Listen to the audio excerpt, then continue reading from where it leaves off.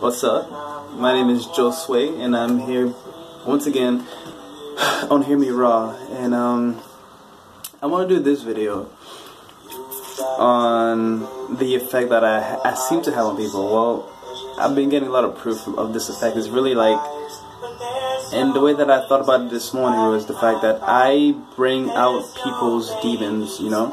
I bring out the demons to the surface, and you can call them demons, you can call them spirits, you can call them personalities, but I bring those personalities out, you know? I see what people are hiding, I see what people have tucked away, and I bring it out. That's like, I don't see separation. You know, that's the thing. I don't see separation. I don't see it. Even though, like, my ego might see it, and I might get attached to it sometimes, and I might get a little freaked out, or I might, like, lose myself in some emotions. A lot of times I lose myself in emotions that aren't my own. So I do sometimes see it with my ego, but with my third eye, like, my intuition, my instinct, it doesn't see it. Like, my intuition just comes through. Spirit just comes through me no matter what. You know, I'm always connected to spirit. That's a lesson that I learned recently that's really helps me out. I'm gonna put this volume down real quick because I feel like it might be a little loud.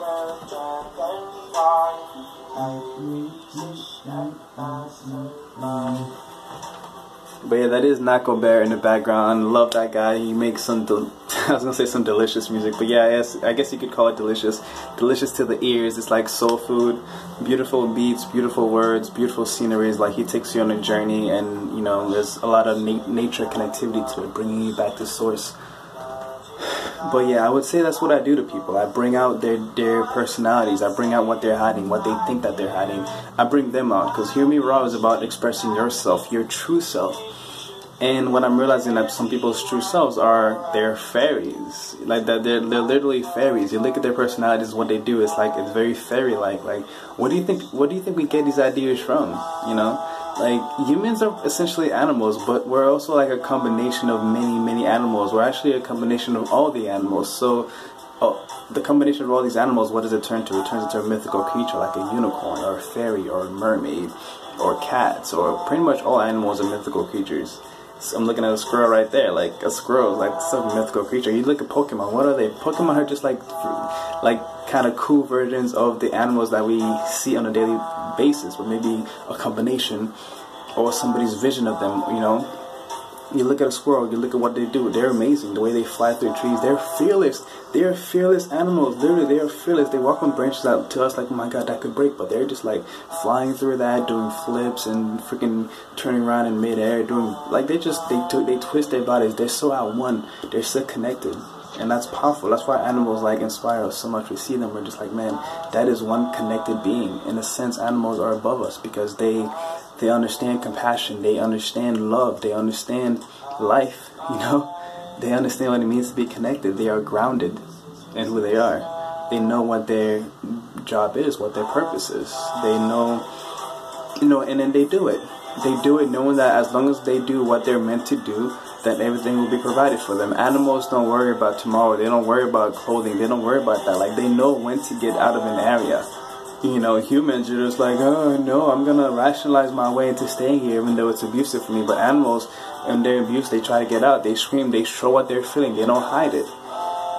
And humans can tend to learn a lot from that. And I'm saying humans because, like, what is human anyway? It's just a label. It's a word that we made up. Like, I don't really consider myself human. I think we're all aliens pretty much, because we're all like combinations of life. You know, we're able to experience life as from the perspectives of so many. You know, and we have access to the Akashic records, so that's like we have access to all the information. Like, you go up to a tree, that tree might be a couple hundred years old, that tree might be a couple thousand years old. Like, you know, that's why we have to save these forests. Like, they're destroying information, they're destroying our heritage, they're just destroying our history by destroying these, you know, these trees. That's knowledge right there. But also, we are walking trees, we are the walking Bible, we are the walking Word of God. Like, God blew life into us, as the Bible says. So the breath of God, the breath of life, the power to create worlds runs through us. So we have the power to create worlds. So it can never truly die because we are here. You know, we are the embodiment of it all. We are the embodiment of life. We are the embodiment of creation. We are the embodiment of polarity. We are the embodiment of all the universal laws, of all the senses, of all the elements. All these reside within us. You know, we are literally bodies of info, as Nako Bear says it in one of his songs. We are bodies of info. We are informed. We are informed. We are formed from information. We are bodies of info, you know, creating such miracles. You know, we are literally bodies of info that can create miracles. We can create more info. You know, like we can create other versions of ourselves. We can create different realities. You know, we can create video games, which is another reality. And in that video game, there can be another video game within a video game within a video game. It's like, so how many layers are there?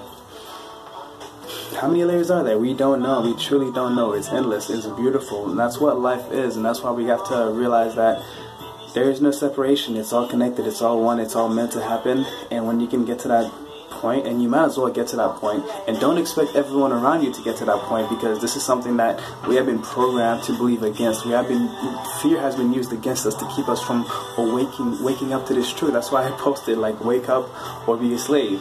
Those are your only options, whether you wake up or you be a slave.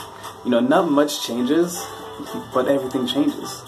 Really, the only thing that truly changes is your perception. You become more open. You become more imaginative. You become more playful. You become more childlike. That's what happens. You start to live more because you start to enjoy life. You start to see it as life as part of you, as life is here to help you out. The universe is here to help you out. You know, you start seeing more of that rather than the opposite. You know, because we are the creators. You create your own reality. The law of attraction is true. We attract what we fear without knowing it because we're not aware of our thoughts. We have no idea how fearful we are until we start being aware, until we start practicing consciousness, until we start seeing, oh my goodness, I have a lack mentality. I'm hoarding. I'm keeping things to myself. I don't share. What I like to keep to myself. Like, there was times I've noticed, like, I was having a hard time sharing with my own daughter, man. Like feeling like, oh my God, I hope she doesn't eat it all because, like, I want it. I was like, holy shit. Like, you know, it really made me just look at myself like, damn. And that's what evolving is. That's what evolution is. That's what being in the present moment is. It's just really taking all the information, putting it together, and realizing, holy shit, like, I got some work to do. I got some healing to do. And it's okay. We are all works in progress. So start now. Start healing now. Start loving yourself now. Why not? It doesn't hurt. Like, there's no rule that says that you have to go through this in order to truly love yourself. You can love yourself right now. And that is the best decision that you can do right now, is to love yourself right now, to accept yourself right now. I know it's hard. I know it's like, seems like it's crazy. Even if you can't do it right now, but just hear these words. Hear me say this. And just know that it is possible for you to love yourself right now in this moment. It is your choice. You have free will. We all have free will. That's why I don't tell people what to do. I just tell them, hey, this is what I did. This is what you're able to do. You know, yes, we're different. We have different physical characteristics. We're from different places. We have different histories and all that stuff. But we are still both human. In our minds, we have that same capability. In our hearts, we have that same capability. Because everything happens from within. And yes, we perceive it differently, so we create a different reality. But we are all living in this reality, co-creating it together. It's obvious, so you're not alone in this. So I'm showing you what I can do from within. And what I'm doing from within, so can you. So can you. Yes, you might see it differently. You might see different people. You might be in different places or whatever. They might come up differently, different colors, different perceptions. But you're still working with the heart. You're still working with your emotion. You're still working with your emotional body, your soul body. You're working with your subconscious mind. You're working with your inner child, and that's what you gotta heal. That's what you gotta take care of. You gotta pick up your inner child. You gotta say, hey, man, I love you. That love that you didn't get growing up, give it to your inner child. Those hugs, those kisses, you know, playing around in the park, swimming around in the water, like, just everything, all the comfort, you know, like, we feel like as if, like, we need to, like, there's this thing about millennials saying that, oh, millennials were babied, they were given participation trophies, like, they were told good things when they didn't deserve it. That is far from the case. We literally got no love. Like, we literally got no love. We got no love. We got no attention. Like, we were forced into slavery, pretty much. We were forced into going to school. We were forced to do things we didn't want to do. Like, literally, we were so unhappy. And just because we had, like, things, it made a difference. Because, oh, we had video games, we had clothes, we had food, we got to party, whatever. That's not what's important. What's important is being accepted for who you are, being valued, you know, unconditional love. that is what most of us did not get growing up. That is actually what probably most humans did not get unconditional love growing up, because most of us have no idea what love is. We're not taught love.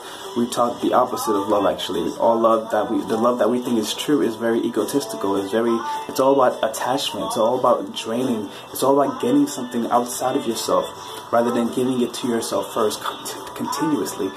Finding a system, creating your own system to cherish and nourish yourself, surrounding yourself with people that love you, that cherish you, people that don't tolerate you. They accept you.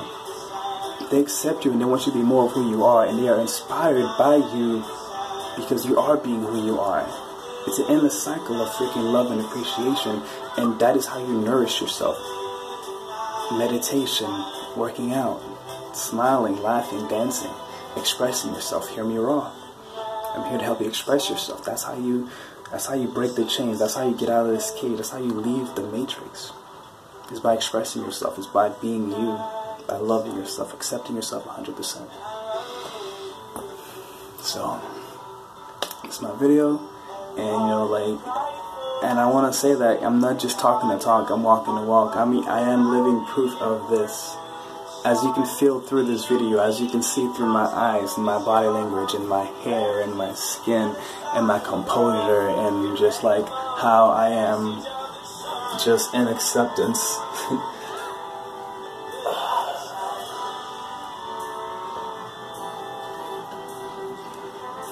Let me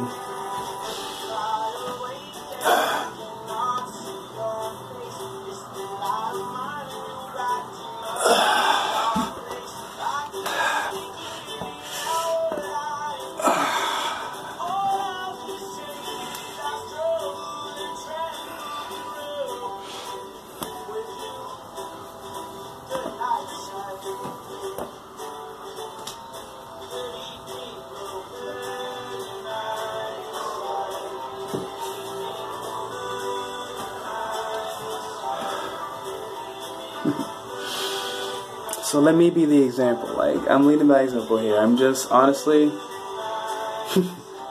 I was talking to my friend Tiana yesterday, and we decided a theme for 2018. A theme. And you know what that theme is?